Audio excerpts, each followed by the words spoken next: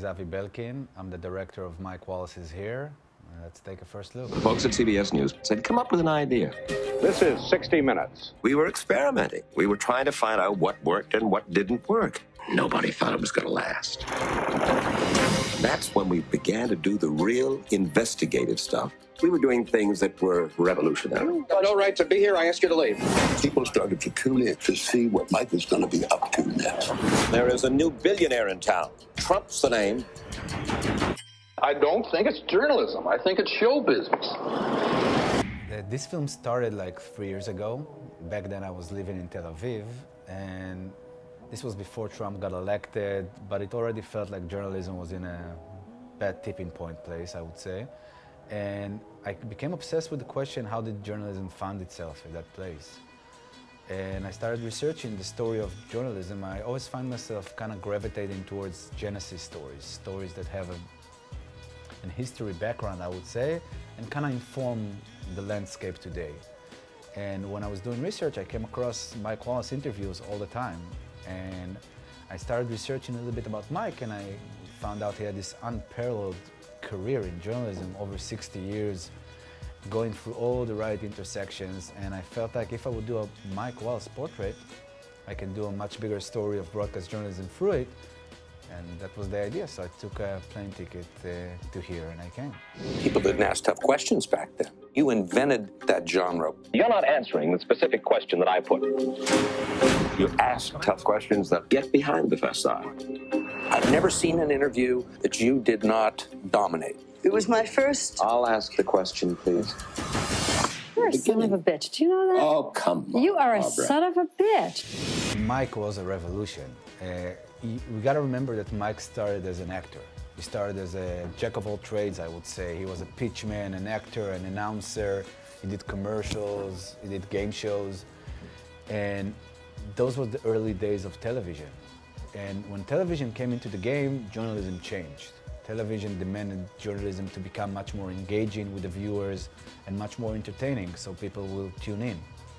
And Mike was the perfect man for that job. He was an actor already. He was familiar with the camera. He knew how to perform. He knew how to make things dramatic. And when the old school of journalism were kind of stiff and didn't really adjust well to television, Mike was a natural. And he became really the first journalist star, I would say almost like a movie star, and really changed the game. I'm doing interviews, you're an interviewer, we all do interviews, and you know that we are looking for stuff that interests us. We're always kind of personal in those questions. We always frame them through our lens. And I felt like Mike did the same thing. So, for example, Mike always asks people, how much money do you make? So for me, it's just a beautiful question, but when I went into Mike's biography, I discovered that he grew up in the Great Depression. And for him, money was a very dramatic issue. His parents lost their money midway through their lives, and he always had this feeling of money can evaporate, money can disappear. So when he was asking people about money, he was actually showing his own feelings about money and how much he thinks it's relevant and important. So that's what informed me when I was building that massive, archive footage.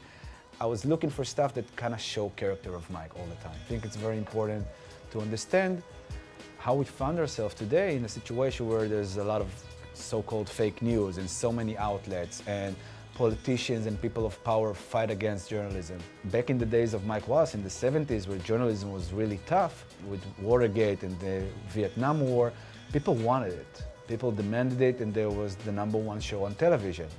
And I feel like today a lot of people are opening the news to kind of get reaffirmed about their beliefs rather than to question their beliefs. So I think it's a two-way street, I would say, and we have to be a part of that discussion. Television journalism has been coming under recent criticism. Some polls have shown that public confidence is eroding. U.S. Army General William Westmoreland today filed suit against CBS Incorporated. The press is contemptible. I'd like you to get out of here. Are you aware that what you're doing is seriously endangering people? If you got a hell of a story on your hands, Go after it. Temptation is for television news to go easy. is Russia a democracy?